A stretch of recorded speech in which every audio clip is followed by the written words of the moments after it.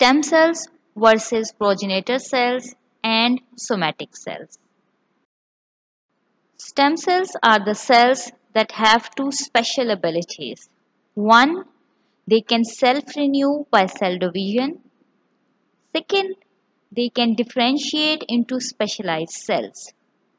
For example, a neural stem cell here can create new neural stem cells by cell division, and it can also give rise to specialized neural cells like astrocytes.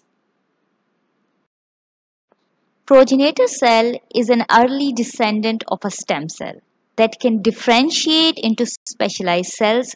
However, it cannot self-renew itself. A neural progenitor cell can differentiate into a neuron, an astrocyte, or an oligodendrocyte. Somatic cells are all the cells within the developing or a developed organism except the germline cells. For example, red blood cells, neuron, epithelial cell, muscle cell, and fat cells present in an organism are somatic cells.